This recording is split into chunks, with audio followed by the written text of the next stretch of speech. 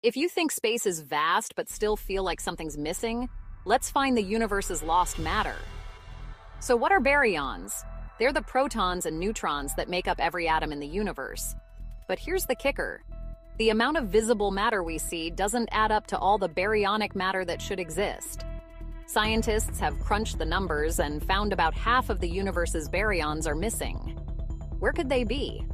Some researchers believe they're hidden in vast clouds of warm or hot gas between galaxies. These clouds are so diffuse they're nearly invisible to our telescopes.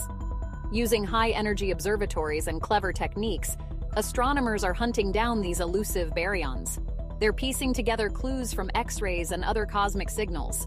Every discovery brings us closer to solving this cosmic puzzle. So next time you gaze at the stars, remember, the universe is full of hidden secrets. And with every discovery, we're just a little bit closer to uncovering